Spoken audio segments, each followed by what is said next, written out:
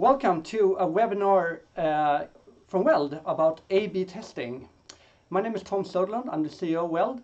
Usually I have my colleague Selma with me, but she couldn't be here today. Or? She's almost here. What's going on, Selma? My head is here. Okay, that's but important. Something happened with my body. Okay, good your head is here, that's the important part. Yes. So we're going to talk about A/B testing in web campaigns today.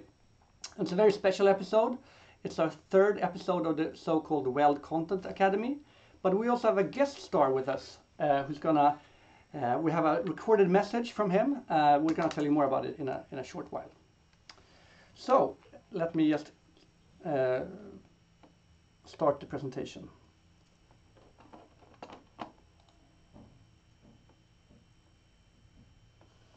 Maybe I should present myself as well.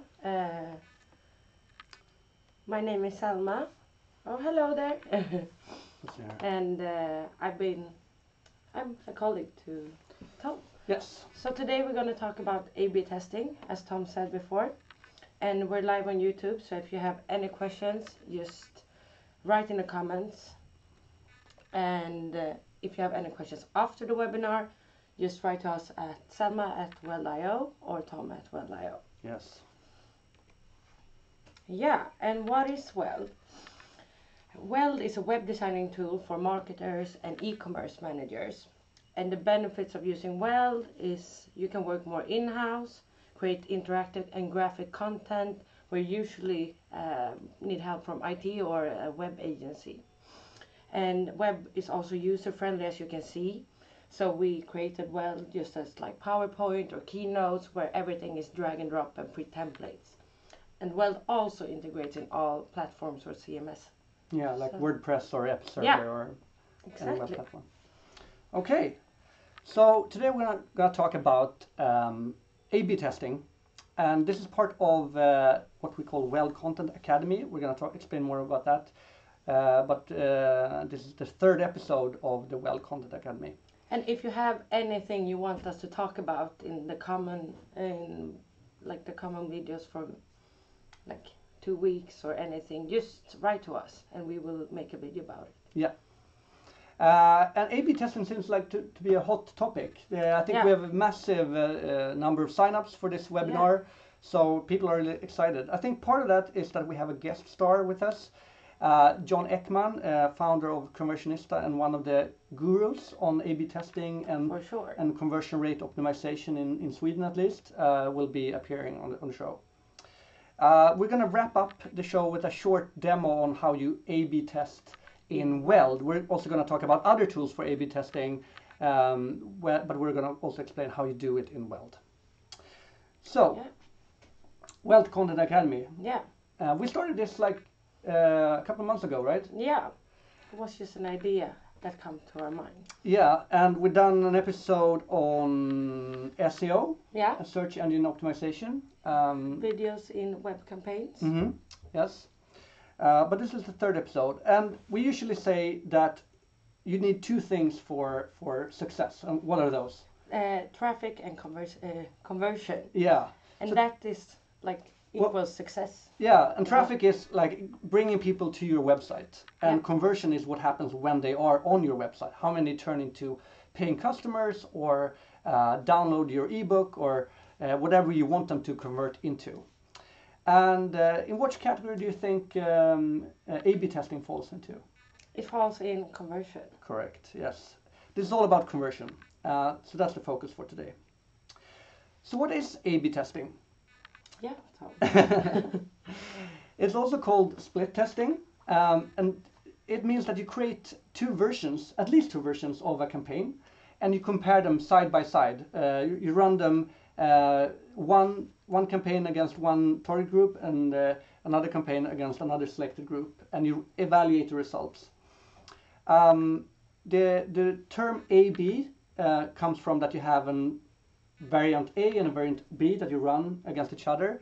You can also have more variants than just two, and it's usually called multivariate testing, especially if you have multiple tests happening in parallel. Let's say you test both the copywriting and the color of your sign up button at the same time. That's multivariate testing. Exactly. That's much more complex, but it can be done. Yeah. This is all part of conversion, as said. Also, I just want to mention the term, you probably heard this before, but CRO, conversion rate optimization. That's sort of how you work to improve your conversion.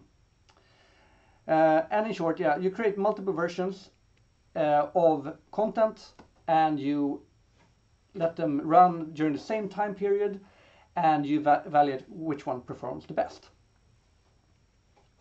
And there's a number of things you can test, of course. You can test the copywriting on your site, which usually is have a big impact, like the exact phrasing of text on a button or in a text. You can send like an emoji without an emoji and test that. Exactly. It can be the photos of your website. It can be the design. Small things like the color of a sign up button can have a big effect, and so on. The font size, how it appears on a phone versus a larger screen, etc. So many factors that you can test. And the benefit of A/B testing is that you can try things and evaluate and see what works. Yeah. And to explain how you do A/B testing in the most effective way, we have a guest star, that's John Ekman from Conversionista. John founded Conversionista a couple of years back, and it quickly grew to become the leading conversion rate optimization agency in Sweden. And recently they were acquired by Curamando, which is another agency focusing on digital strategy. Exactly. So we asked John to contribute with his thoughts on how to make A/B testing that makes an impact. Yeah. And here's his contribution. Yeah.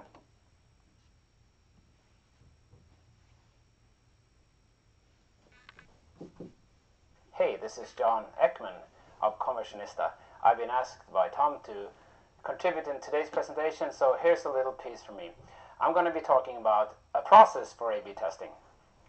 A lot of people, they go into A/B testing and they start doing something we call shotgun testing, which is a little bit, you try a little bit of that, a little bit of that, throw something against the wall, see if it sticks. So even if you have the right people, the right competences, the right tools, you still might screw up because you don't have the right process in place.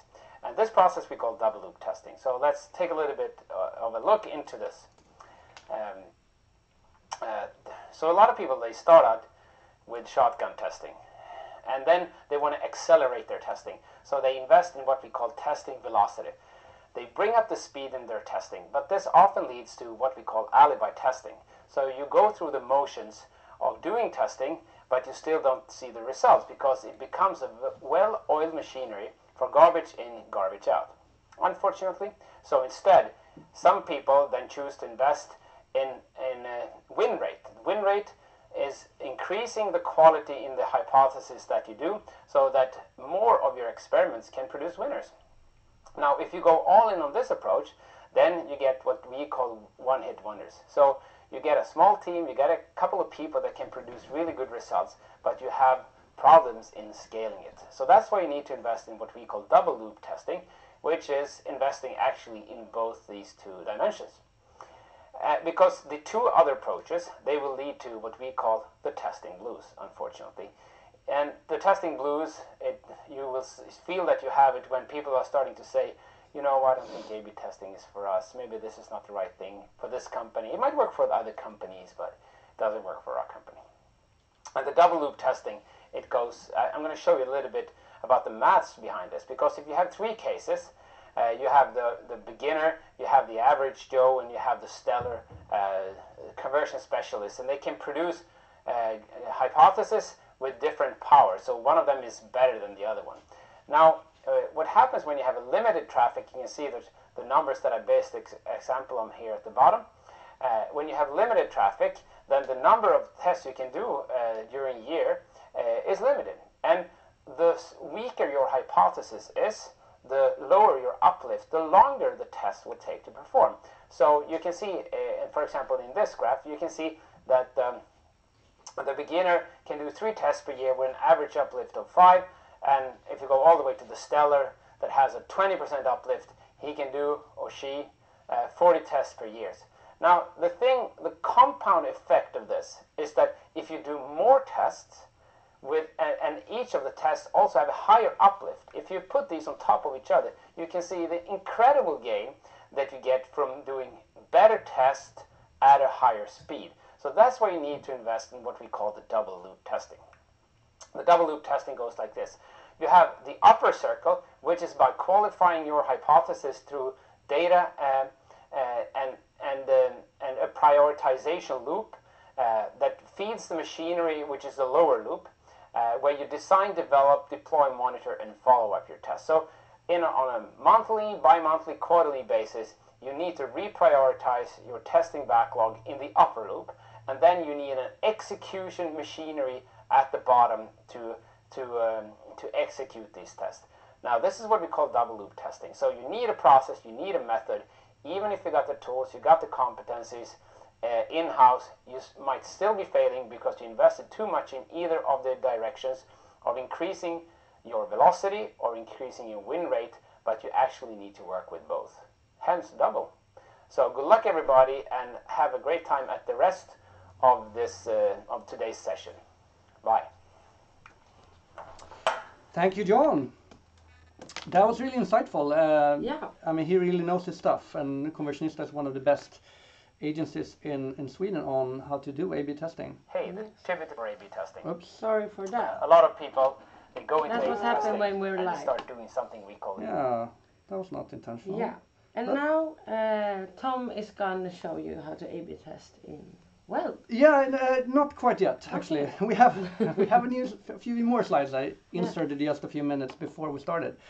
So we're going to talk about tools for A/B testing. Yeah. So there's a number of ways you can perform A/B tests on your website. You can do it with code if you want, but there's a number of clever tools on the market that can help you do A/B testing. One of the first tools that came was Optimizely. It came almost 10 years ago, and it sort of created this market for A/B testing. Really, they were the first big company to do this, and it sort of established itself as the market leader in space. But recently, they have also become really pricey. They've gone for the enterprise market and stopped offering solutions for smaller companies and e-commerce retailers. So it's quite expensive to work with Optimizely these days, unfortunately. It's a good tool, but very pricey. On the other spectrum, you have free tools like Google Optimize 360. So they provide a totally free tool, which is very powerful as well. And then you have a couple of tools in between. You have a Swedish company called SiteGainer that I haven't tried the product myself, but I heard it's really good, and I've seen they grow quickly. So I think you're going to see and hear more about them. Also, you have a company called Visual Website Optimizer, also often shortened down to VWO. They sort of took the space that Optimizer left, creating a product for smaller companies that want to do A/B testing. Yeah.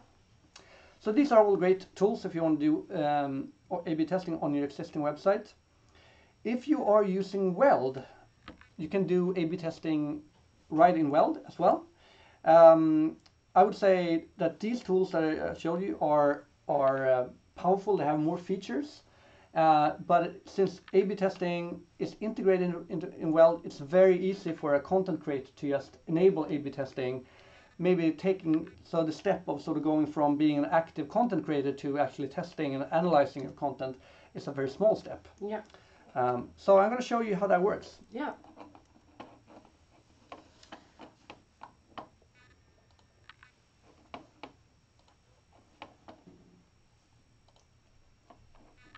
So I'm not going to do a full tour of what Weld is about and how it works, but I can show you the very brief introduction. So think of Weld as PowerPoint for the web. And you create content here that you then can embed into your normal website on WordPress, Episerver, SAP, Salesforce, whatever platform you're using. And like PowerPoint, you have a canvas that you can draw upon, this white box in the background. Up here you have a toolbar where you can create text fields or text objects, images, and rectangles, and all sorts of objects like YouTube players, buttons, forms, etc. And on the right side you have a formatting bar where you can change fonts and colors and shadows and rounded corners and all that. And on the left side you have the screens or pages in your project. And these pages can be used as slides in a PowerPoint presentation. You can link between slides or pages and have deeper content in that sense. But you can also use the pages for two other purposes. One is scheduling of content. Yeah. So you can have set that one page should go live on Monday, another one should go live on Tuesday, and so on. We have a couple of customers that have been running their advent calendar a few years with this feature. So they don't have to click that the website should go live on Christmas Day. Very convenient, right? Yeah. But the third way you can use these pages is A/B testing. So let's say we have this campaign here. Imagine this as maybe the hero block on a landing page, on the start page of a fashion retailer. And you have a number of products that you want to showcase. It looks like this on your desktop, and it looks like this on a phone, and that's all nice. But you want to now try what would happen if all the buttons were green. Yeah. So what I can do then, basically, I created already a variant A, and I can duplicate this variant and call it variant B. And I could, of course, make a variant C and variant D if I wanted to, but for simplicity, I'll just use two versions, two variants. So I go to variant B, and here I can then select the three buttons and make them green. I'll fix the text color as well. I don't really like the contrast here, so that's better. So you have variant B with green buttons, and you have variant A with black buttons, right? And I can look how this works in mobile as well. As you can see, the colors are green in the phone layout as well, because the responsive system in Weld works like that. You don't have to sort of, they're linked together, basically, the desktop and phone layout. And so if I now want to start an A/B test on this, I'll click on the publish screen, publish button. The publish button is normally where you embed the content on your website, normal website, so on. But on this screen, on this dialog, you also have the analytics section. And we use Google Analytics as our underlying database for analytics and A/B testing. Yeah. Every page view or content view is recorded to Google Analytics. Also, every button press, or if you select a text field or anything like that, all those kind of events are sent to Google Analytics. So you can get a very basic visitor graph inside of Weld, but then you can go to your Google Analytics account and really drill down into the data. And on this dialog, on the Analytics tab, I have a sub-tab called A/B test.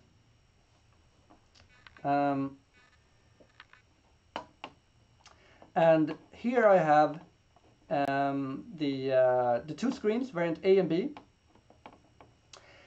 And to start the A/B test, I need to enable this toggle switch. But I also need to decide what is a conversion for me. And this could be like clicking a link or clicking a button or something like that. Normally you have, since Weld, you don't build a complete website in Weld, you build blocks that you embed into your website. So normally a conversion event would be clicking a button that takes you to a product page, for instance. Yeah. So in this view, I can just select which button I want to have as my conversion object. Since I duplicated them, they have the same names here. I can also select with this arrow. I can click on a button and select it like that. So that becomes the conversion event. When this content is shown, users will see it and click on buttons. Whenever they click on this button, it will be recorded as a conversion. And after a while, you'll see, since this we haven't gone live with this yet, you can't see any conversion statistics, but you will see a percentage of how many that have seen this content and how many has clicked on it. Like 100% would mean that everybody that's seen it had clicked on the button. Weld doesn't automatically optimize your content, at least not yet. That might happen in the future, but it will give you the statistics on like which content is performing the best. And since it's integrated with the rest of the content creation tool, it's very convenient, very easy to get started with. And that's what I plan to show you about Weld. So to conclude, you want to wrap up? Yeah, conclude. If you have any more questions, just write to us, Selma@Weld.io or Tom@Weld.io. No question is dumb. So exactly. Yeah, and if you have any subject or thought that you want us to bring up, just write to us. And you can go to Weld.io. You can try the tool for free for 2 weeks if you want. You'll find also plenty of other videos, including the 2 other videos we've done in the Weld Content Academy. Yeah. So you can have a look at those and get inspired and learn more about search engine optimization and other topics. Yeah. And we hope to see you soon in another webinar. Yes. Bye-bye. Bye-bye.